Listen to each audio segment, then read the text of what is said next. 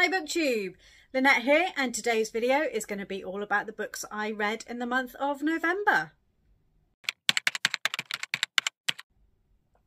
Now, I know there's a gap in the books that I've read. I haven't told you what I read in July, August, September and October, but hopefully in the next couple of weeks that will be rectified. I just need to sit down and do some working out of what I read and make some notes and, you know, have something worthwhile putting out on YouTube for you. But November was a much better reading month for me. The start of the month was slower as I was still grieving and coming to terms with things, but yes, towards the end of the month things sped up a little bit and I managed to get quite a bit of reading done. So I've put together some stats for you, and in the month of November, I managed to finish 9 books. Of those, 3 books were paperback, 4 books were ebooks, and 2 books were audiobooks. Sorry if I keep looking down to the side, I've got my notes here. I read a total of 2,860 pages and I listened to 28 hours and 57 minutes of audio. The highest rated book was 4.75 stars and the lowest rated was 3 star, with the average for the whole of the month being 3.86 stars. I read a mixture of fantasy romance, contemporary romance and crime this month. So there's a little bit of crime, so it's a little bit different for me. Crime isn't something you see crop up very often on my channel, so it was actually nice to read something slightly different from the normal fantasy or romance that usually fills my read list. I did say in the month of November for my TBR that I was going to do the best I could to move forward with series, because there was also Steph Love's book club readathon final book support group for one of the weeks in November was running, and I decided to extend it to the whole month. So what did I read in terms of series? Apart from 1 book, the rest were all part of a series. So there were 8 of them came from a series. 6 of them were actually series continuations. 2 of them were series finishers, and 1, as I said, was a standalone book that wasn't part of any series. 3 of the books I did purchase, but they were all bought before the 13th of November. Now, if you've seen my video from a few weeks ago, you'll know that I've actually started a book buying / reading challenge.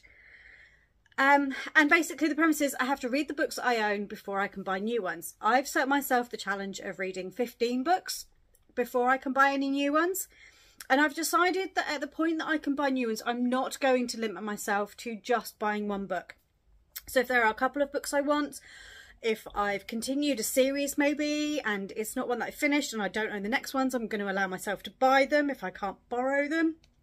But I'm not going to restrict myself to just buying 1 book every 15 books. I can't walk into a bookshop and just pick up 1 book. That's highly unlike me. So yes, I'm going to give myself license that if there are a couple of books I want, I'm going to get them, but I'm going to try and be intentional about the buying. So yes, so how did I do towards the challenge? Well, the challenge started on the 13th of November, which was the day that I filmed that video. Like I say, I'd bought 3 books. Before that, I haven't bought any books since. So yay me, not buying any books. 3 books. Buying 3 books in 1 month is unheard of. I don't do hauls on this channel because I don't keep track of what I buy properly. But yes, 3 books in 1 month is a minor miracle. So I'm quite pleased with that. All 9 of the books that I read were ones that I owned already when I started the challenge and when I actually started the month of November. However, I'm only going to count 4 of them for the challenge. So of the 15 books, I have completed 4. and I only need to read another 11 and I can buy more books. The reason I'm only counting 4 of them is because they are the 4 that I finished after the challenge started. The other 5, even though I already owned them, I'm not going to count them. Plus, one of them was a book club book, which I've already said that my book club books aren't, unless they're ones that I've owned for a while, I'm not going to count them. So yes, I think 4 is quite good. That means that yes, it's probably going to take me at this rate 3-4 months to be able to buy books, maybe more, or hopefully less, because December, if you've seen my December TBR, then you know that I'm trying to read books that were on my TBR early this year, and all of those books are ones that I already owned. So I'm not going to have to buy or borrow any of those books to finish out that reading challenge, the December challenge. So yes, so I'm doing really quite well. And I've actually quite enjoyed my reading this month. Like I say, yes, the lowest rated is a 3-star, but I did enjoy them all. They're all ones that I would read from the author again, and they're all ones that that I'm not disappointed I picked up. So, what were the books that I finished in November? I'm going to take you through them in the order that I finished them, like I always do. But I will tell you the series name, if I can remember it for some of them. I might have to look them up and edit. Yes, my brain isn't that brilliant when it comes to little details. So, yes, I finished 9 books. I'm currently really loving fantasy romance. And there's a few books in here this month that come under the fantasy romance genre. And I am itching to read fantasy romance this month, but then they're not really. Yes, I don't really have any in my stack of ones that I need to finish this month. So let's talk about them. Let's stop procrastinating and start talking about books.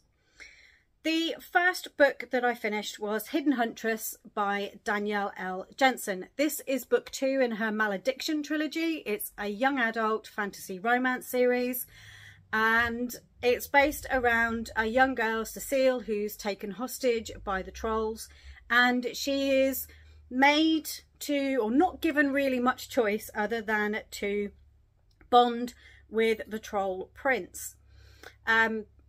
During the first book, it's all about how Cecile and Tristan, the prince, are bonding in more than just a physical, like the physical signs of them being bonded, not physical as in physical love.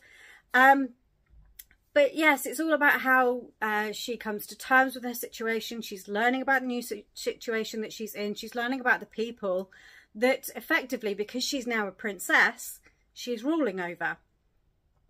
And book 2 follows a few months on from the end of book 1. And I thoroughly enjoyed it. As soon as I finished book 1, I needed to start book 2. And I did actually restart, because book 1, Stolen Songbird, was on my TBR before, because it was an audiobook that I downloaded years ago and never listened to. So I did restart my Audible subscription so that I could continue this series and continue it in audio, because I really enjoyed the narrators' voices. And there was a few times when I was on my way to work where I'm not sure whether I was actually fully concentrating on the road because I was listening to the audiobook so closely. But I do highly recommend them. Very, very well done, and I really enjoyed it. And actually I gave Hidden Huntress 4 stars. If you've got a teen who's looking for something in the fantasy romance, then definitely recommend this. My second finish of the month is Fatal Voyage by Kathy Reichs. This is part of her Temperance Brennan series. It's book 4 in the series. Book 4? Deja Dead, Death du Jour. Yes. It's book 4 in the series. I read these books many years ago. They were given to me. My sister gave me the first book in the series as a birthday present many years ago, and I kind of got hooked. I started reading Fatal Voyage earlier this year when I was trying to continue series. I was enjoying it, but I put it down to concentrate on other items and never really picked it back up again. It's crime fiction, and we are following the main character, Temp Brennan, as she is solving murders. In this case, she gets called to the scene of an aeroplane crash, and she finds a body part that isn't linked to any of the crash victims. From there, things take a turn against her, and there's some danger involved, personal danger for her. But in the end, ultimately, it works towards her solving the mystery and solving the crime. Again, they're great books, very well done.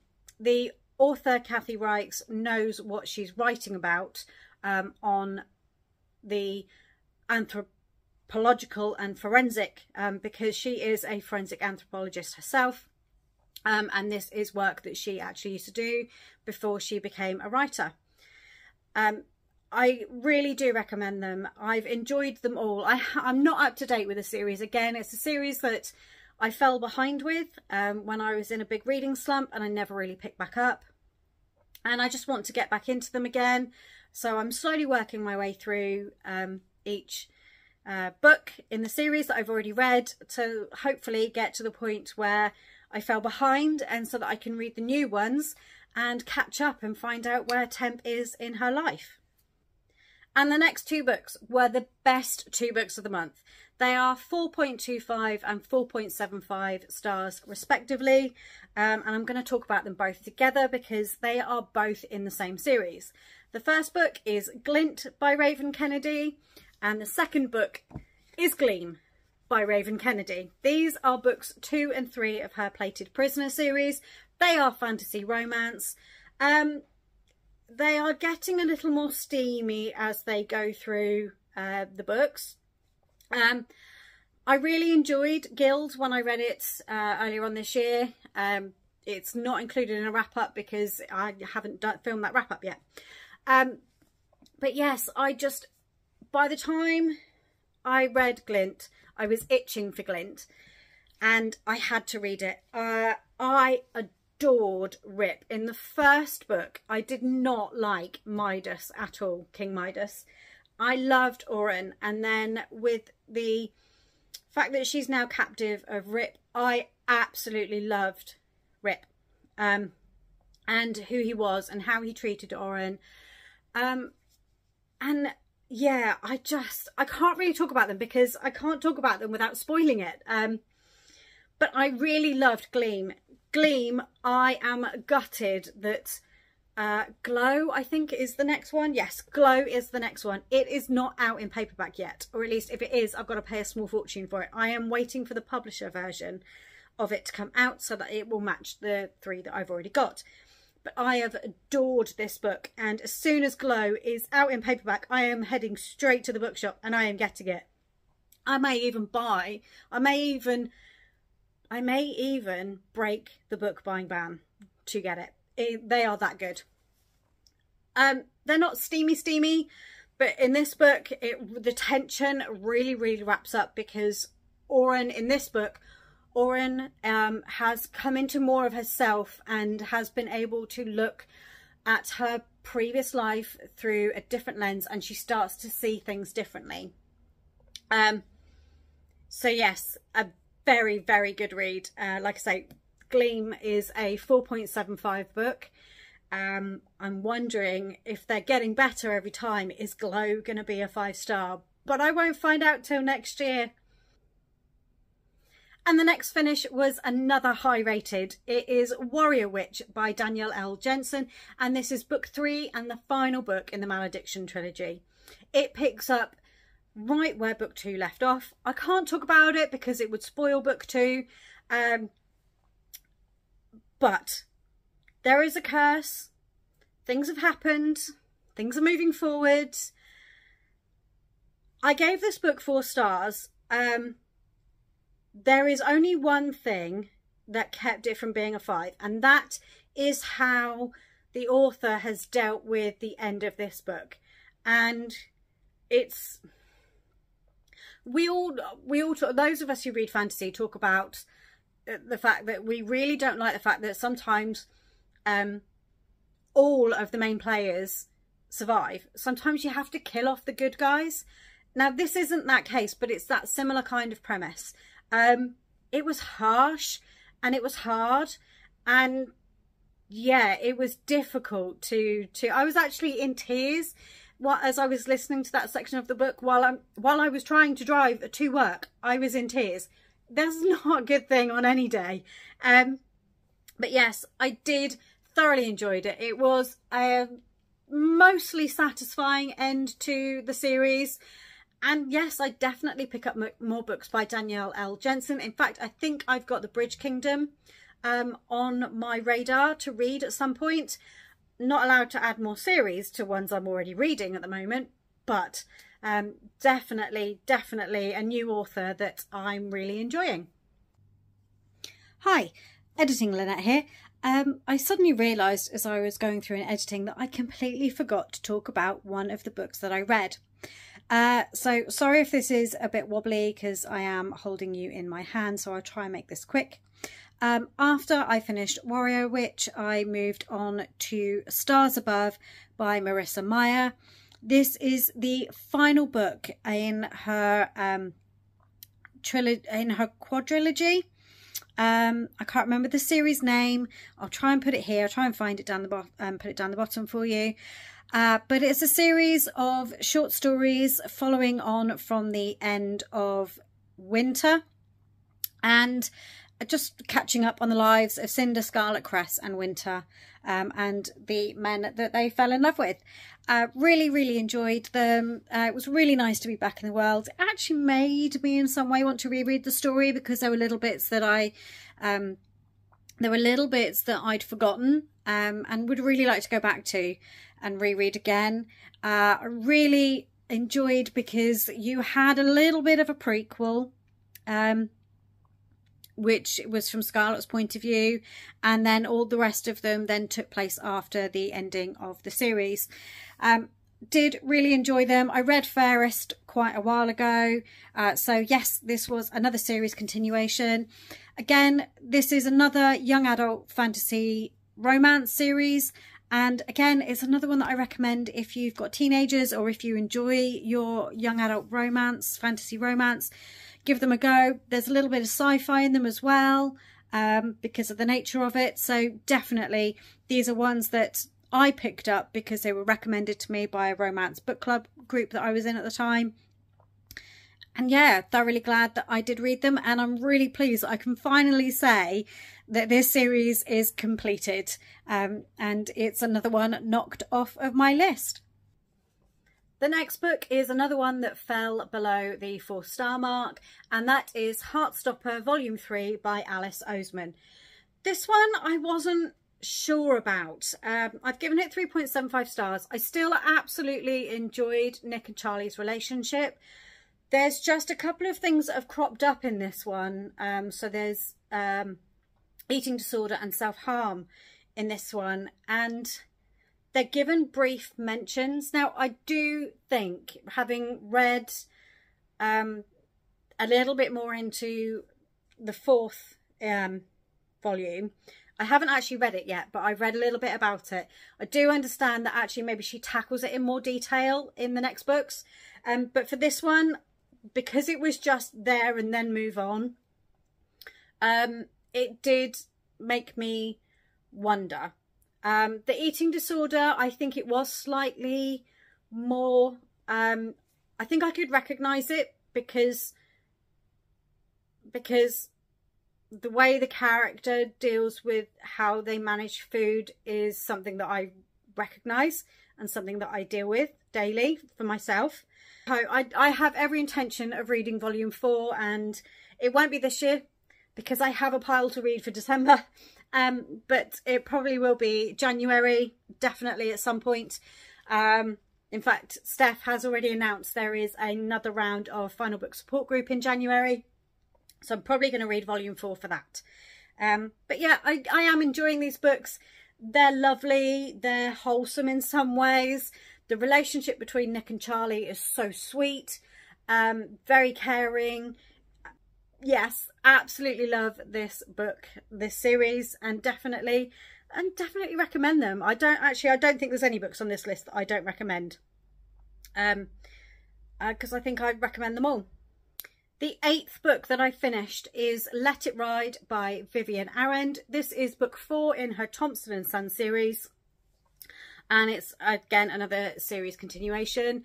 It's a very short book, very short novel, and it follows, or the whole series follows, a family who live in a town called Rocky Mountain Home, which is in the Canadian Rockies. And we follow each family member as they find and fall in love. And in this case, it's no exception. We have, in this time round, we have Maggie, who has returned to live in Rocky Mountain House. And she's returned with her husband, and her husband has made good friends with the Thompson brother that Maggie falls in love with, and I've forgotten his name already, and I haven't written it down, and I'm so sorry. I will put it at the bottom of the screen. And yes, unfortunately, there is a tragic accident, and Maggie's husband dies, and she leans on her husband's best friend, her old best friend, because before she left Rocky Mountain House, they were friends. They just never got as far as becoming romantic with each other. Thoroughly enjoyed it. It's a sweet romance. It's about how people looking in on the outside into a relationship can judge you. It's also about how you let that affect you and how you cope with your romantic life yourself. And it's about how you can put aside other people's judgment, and it's about communication between a couple. And I just whipped through it really quickly. It was really sweet, really refreshing after some of the heavier books that I've read, some of the heavier topics that were in those. And if you like contemporary romance, then I'd say give Vivian Arend a go. She actually does write some paranormal romance as well. She's one of the early romance readers that I picked up after I started reading romance in my mid to late 20s. And I thoroughly recommend each and every book by her that I've read. So she's definitely an author to check out. My final finish of the month is How to Kill Your Family by Bella Mackie. Or Bella Mackay, I think. I'm not quite sure. I gave this book 3 stars, 3.5 stars.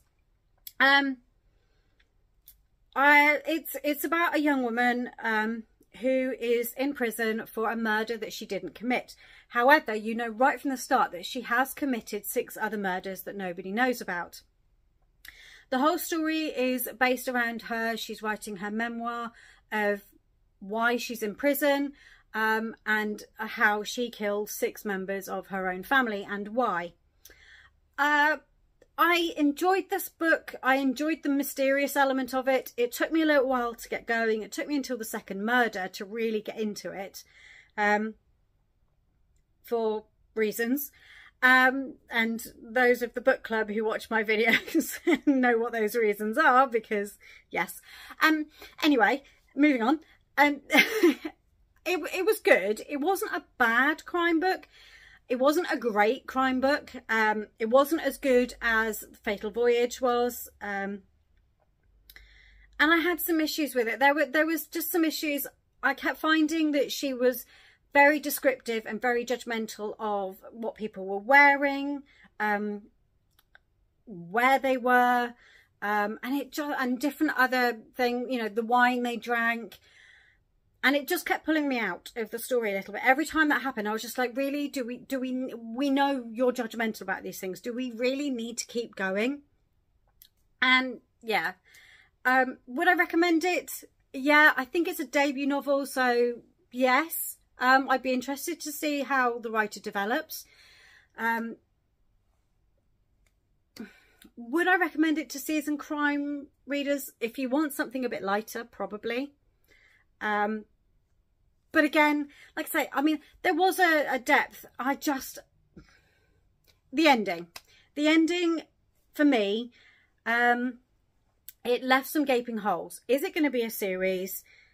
What did the main character do when she got the information that she got?